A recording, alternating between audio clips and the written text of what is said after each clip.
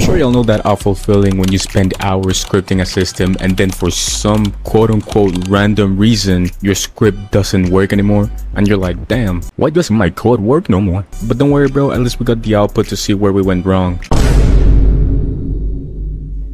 Oh nah. Alright, having your scripts not working is something, but having it not work and no errors in the output can be even scary for some people. And I should know because to this day, I still get a little bit scared when I'm struggling to find errors. Like bro, you don't understand. I used to crash out when I wasn't able to find errors in my code. And I would scream at whoever I was talking to. It was so bad. But I got better over time. Lucky for us, there's a technique you can actually use to speed up the process of finding errors in your code, even when there's no errors showing up in the output. So I'm gonna need you to lock in and pay attention for this one, because in this video you're going to learn.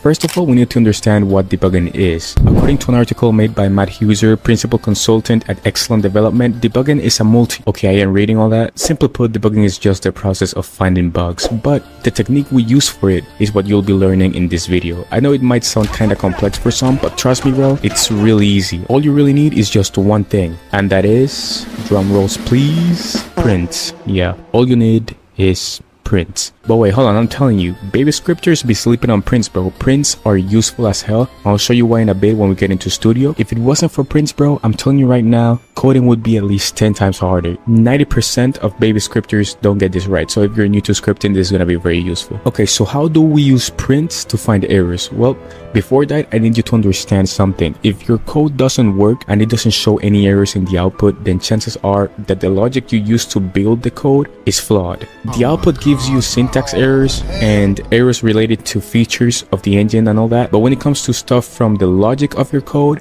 the output won't really show it in most cases. So we need to find a way to find where exactly we make the logic mistake, and that's where printing comes in. Let's go to studio. I'm gonna make you learn this with a kill brick script I made, and I know what you and many others will say, a kill brick is too simple, everybody knows how to do a kill brick. Shut up bro, you'll grasp the concept anyway. We got our red part here and we made our script inside the part here. I get the part, I use the touched event with the part, I get the humanoid, and if it gets the humanoid, then it kills the player. In theory, I got it all right, but when I go in game and test it, it doesn't work and it doesn't throw any errors in the output either. I'm touching the part, but it doesn't destroy my character. As I said, chances are you got a logic error in your code and we want to find where the error is. So let's go back to our script. In case you hadn't noticed, the mistake is made right here on line 5. It's supposed to be touch.parent colon find first child humanoid, but instead we got touched colon find first child humanoid. This is a very easy mistake to spot, but for the sake of this video, we're gonna pretend that we don't know that. I promise it'll still be helpful. Let's go ahead and start step 1. So essentially, we want to use prints to know how far the script runs or to find out what parts of the script are running. So you want to place prints after and before any important lines. Important lines in your code will essentially be each time you use an event, function, if statement, loop, etc.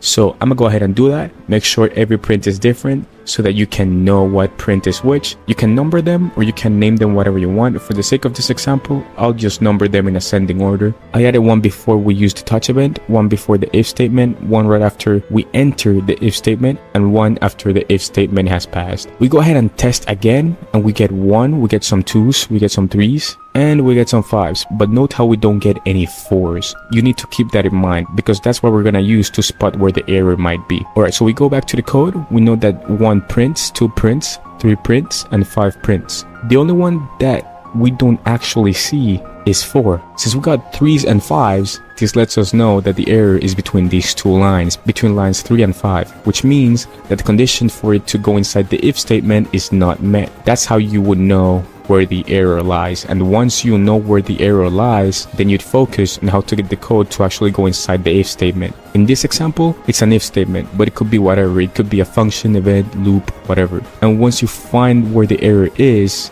then you'd have to find out why is it that the condition for that part of the code to run is not met. And obviously there's a million and one different reasons on why it might not be running, because a condition can be whatever. So it's really gonna depend on what you're trying to code. So you'd go, why is it that it's not going inside the if statement? Perhaps the condition is not met. What's the condition? Oh, the condition is for it to find the humanoid. Where do do I have the humanoid? Oh, I have it inside this variable. Let me see how I get the humanoid. And once you're there, you go, oh, I got the humanoid the wrong way. I should have typed touch.parent instead of just touched.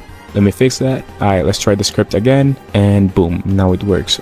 Obviously, as I said before, the mistake here is very apparent. Like, most people will be able to spot this just by glancing at the code, but I kid you not, you can literally use the same quote-unquote technique, or like the same principle, to find errors in more complex code. That's how most people go about it. That's how I go about it. Just use sprints to know if a certain portion of your code runs. Eventually, once you narrow it down enough, you're gonna have an idea of where the error is. And once you spot the issue, then and only then will you be able to actually start trying out different stuff to fix the actual mistake that you made. Especially in larger frameworks, larger scripts, that's something that you will have to do, because if you don't, you will just find yourself having to look at every single script, every single line individually, which can work, but that's just exhausting. Let's be real here. And lastly, we have a Discord server, so if you're interested in meeting other cool devs or just asking for help, then you know what to do. I'm often active in there, so you might catch me in there if you actually decide to join. Also, real quick before I end the video, for those of you that actually care, I mean, if you made it till the end of the video, you're actually a real one. But I know that I haven't uploaded in almost a month. I apologize for that. I know that a lot of you are waiting every Friday for a new upload, and I really appreciate that. Trust me, I really do. But at the moment, I'm